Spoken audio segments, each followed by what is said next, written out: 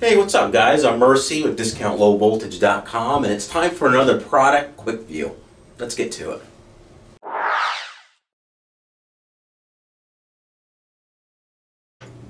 Okay, so we're going to take a look at the new CT50. This is the new cleaver with the Bluetooth that replaces the CT30. Let's check them out. Now the Fujikura CT50, first we're going to check out the CT30, kind of get a feel for what this used to look like. You want to go ahead and open it with the side latch right there. And there's the adapter plate there. You can tell it looks like as low as 6 to a little over 20.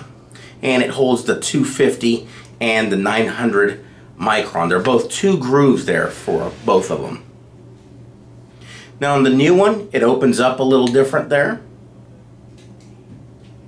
And as you can tell, it looks pretty close to the same. This is the part number AD10, and it does the 250 and the 900 micron size, and the measuring chart's pretty much the same, just numbered a little bit more, a little bit bigger.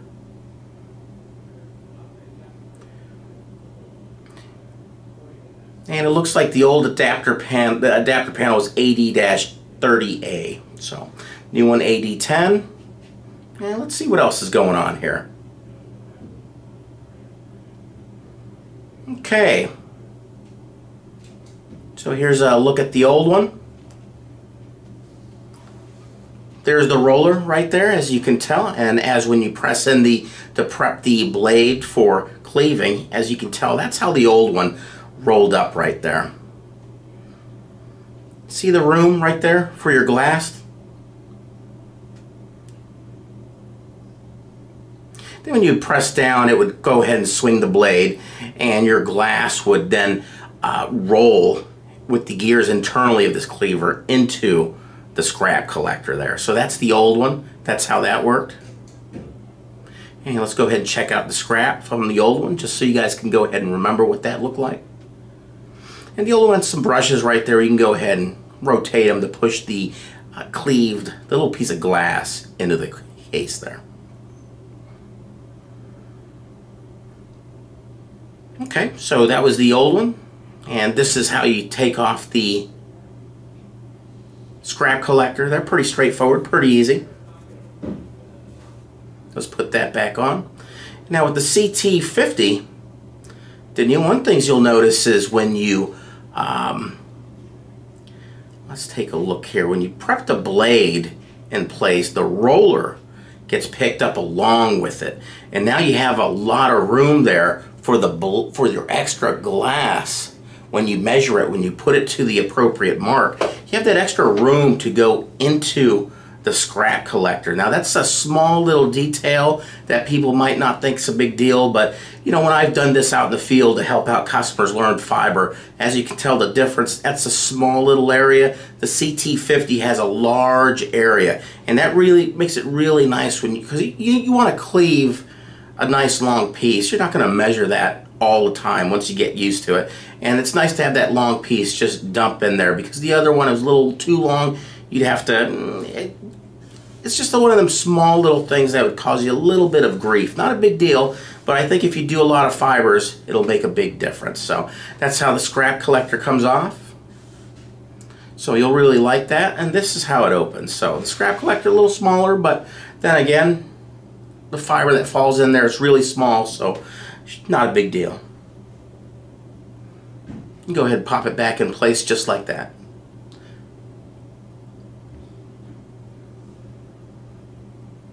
So that's how the old one opened up, little side latch there. Now the new one here opens up right here in the front, a little bit more convenient. Pops open just like that.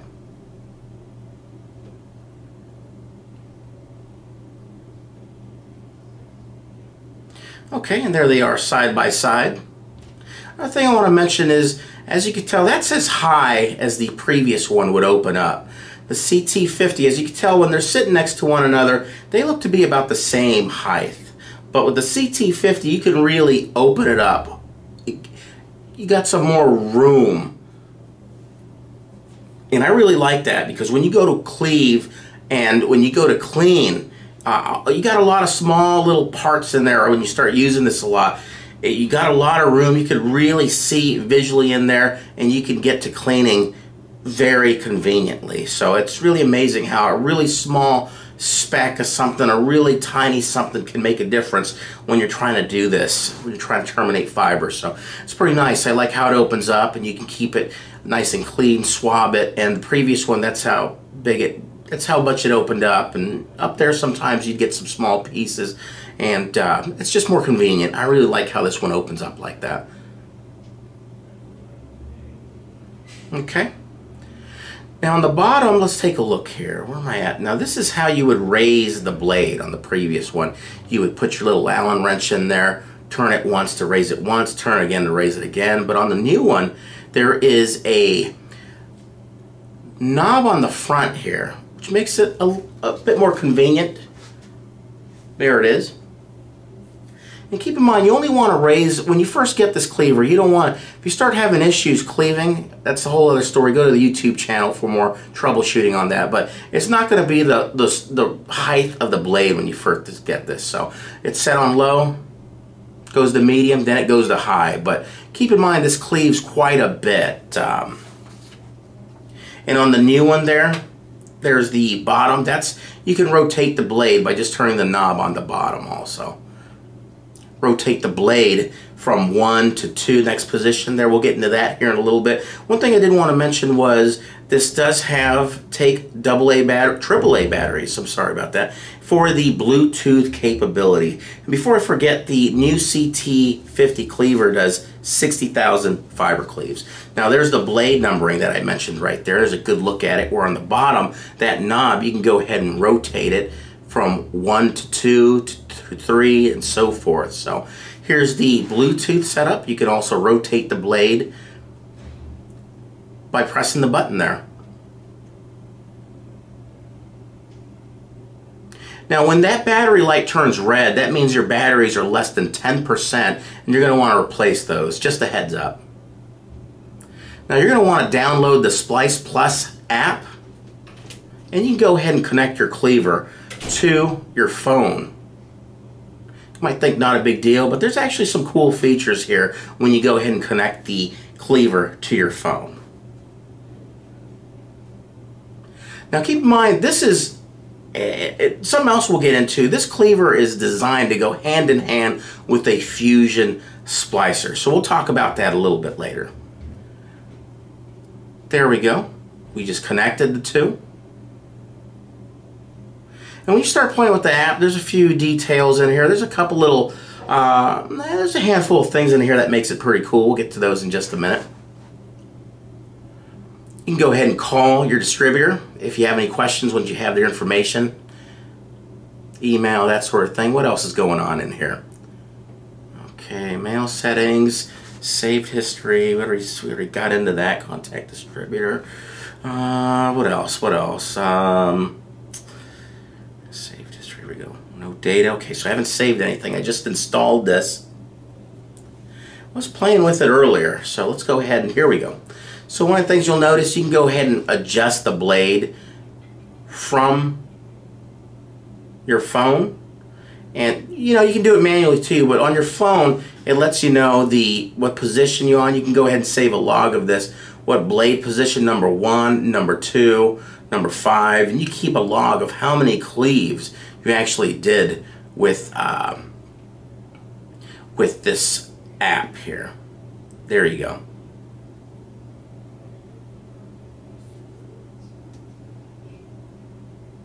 So a nice little extra if you want to go ahead and keep an eye on your blade life, see how much you get out of every number where it's at. Okay. Blade unit needs to be in advanced position. Let's go ahead and do that. Click OK. Here we go. Alright, so it's in the advanced position now, right there. And now it's on number 12.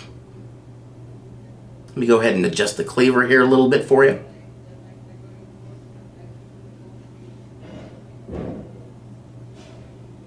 There we go. And it'll move it to the next position.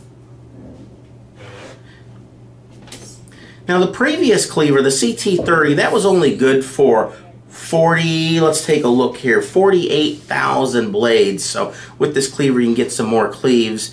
And as I mentioned, this cleaver was designed, if you're going to get into fusion splicing, you're going to want to get a fusion splicer with the kit with this particular unit, the CT50. They go hand in hand. We'll get into that here in a little bit. As you can tell, you can go ahead and rotate the blade right there by pressing the button. There we go. And if battery takes a crap and you need to rotate the blade, you can go ahead and do that on the bottom.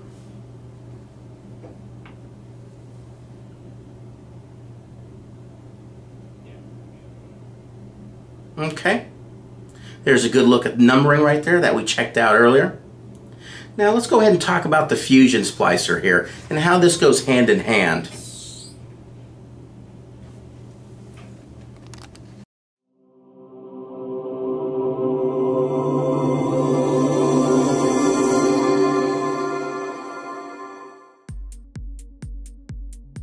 With the 41S, you can achieve splice analysis never before seen in an active cladding alignment splicer. And pairing the 41S with the superior cleaving efficiency of the Bluetooth-enabled CT50 creates a powerful combination to better serve your splicing applications.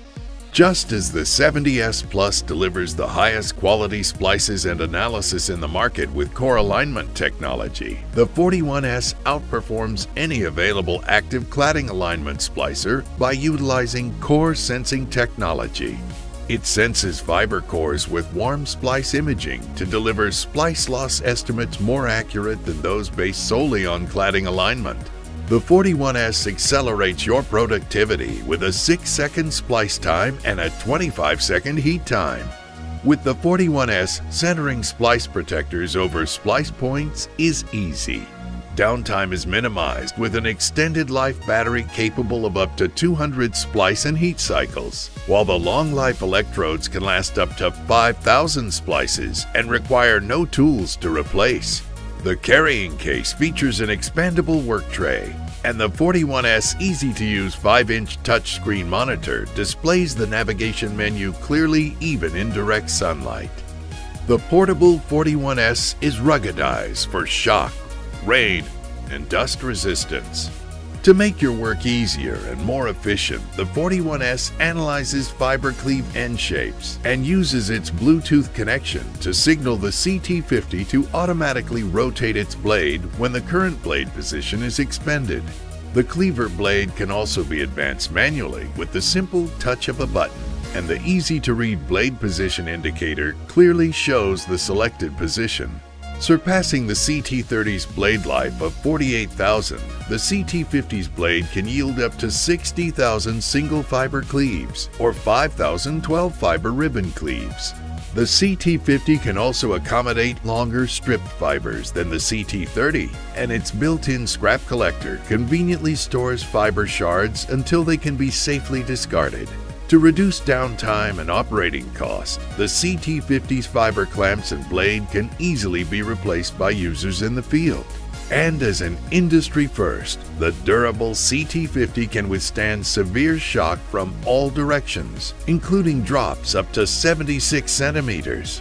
Backed by the best service team in the industry, the 41S Splicer and CT50 Cleaver work together to enable you to achieve optimal splice analysis and cleaving efficiency in your splicing applications.